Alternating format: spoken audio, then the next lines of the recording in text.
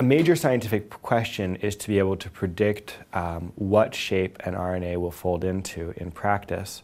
And we know that our models aren't good enough to do this. So we have computer models, but they don't explain how RNAs fold in practice.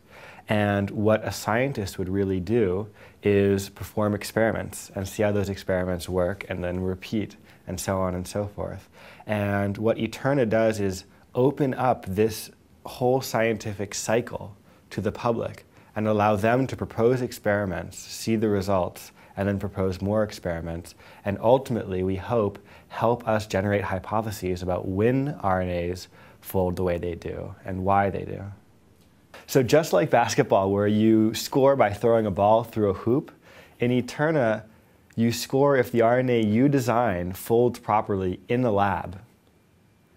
So it's a completely new kind of scoring mechanism, and we're really excited about what this means as a new kind of game and a new kind of way to make scientific progress.